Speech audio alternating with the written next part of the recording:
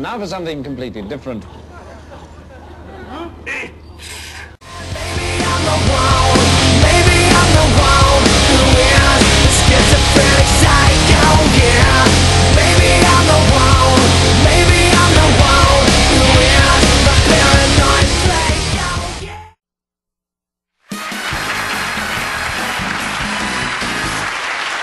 Welcome to Green Week here on Tool Time. That's right.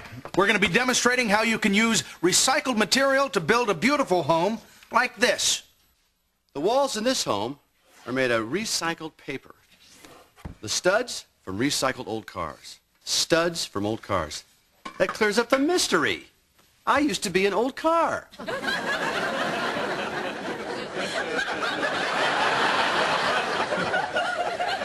All right, well, we're going to show you how you can use old tires and aluminum cans to build walls. It's very simple, actually. You stack your tires like so. To stabilize them, put a little dirt in there. Like that.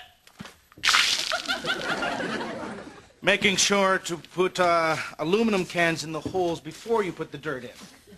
Use light beer cans and your wall's less filling. You know, our friends in the animal kingdom have been using recycled materials to build their homes since the beginning of time. How many friends do you have in the animal kingdom? Oh, look, a hippo's coming over. Bring that casserole I like. Oh, look, we'll play charades with the cheetah. You know, the African hornbill builds his own nest out of his own dung. It's an interesting piece of news, isn't it? Mm-hmm. That means you go to his house, you could actually say this without him getting mad. Boy, this house smells just like... Tim.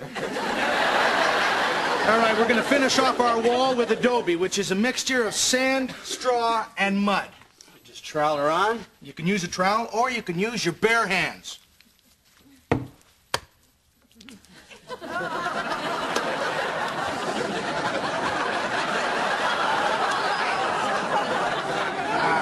There's nothing like the feel of fresh Adobe underneath your fingernails. Pile it on, Al.